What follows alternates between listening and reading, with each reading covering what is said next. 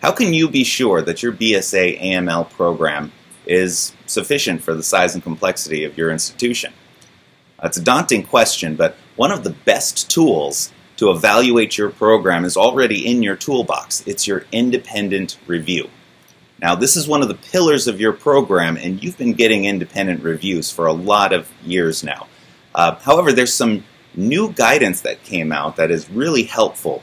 The new BSA AML exam manual update that came out in April of 2020 has a lot of details on what your independent review should be doing, and it's being evaluated to make sure that your system is correcting itself. Now, some of the rules, it starts off with making sure that your independent review is actually independent. Remember, this is another set of eyes that's coming in completely outside of your program to take a look and see if there's any weak spots or if there's anything that needs to be tweaked. It also has some rules about the qualifications and competence of the person conducting this review.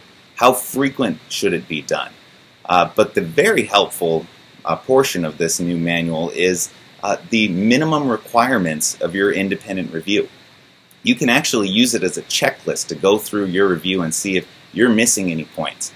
Things like, does your review have an overall evaluation of your program as a whole? Is it looking at your risk assessment in depth and going through and identifying if there's any areas that you're missing, or maybe you're not conducting the risk assessment thoroughly enough? Is there appropriate transaction testing? Are corrective actions being acknowledged and reviewed to make sure that they're appropriate? Are they looking at your training program to make sure that it's appropriate for all of the people? There's a lot of people working together here, and are they getting trained appropriately for their position? Is it looking at your SAR monitoring and reporting systems and your management information systems and having an evaluation of all three? And then also, is the management response appropriate? When there's an issue identified, how is management responding to the issue? Are they taking corrective actions? And then finally, the money laundering, terrorist financing risk component.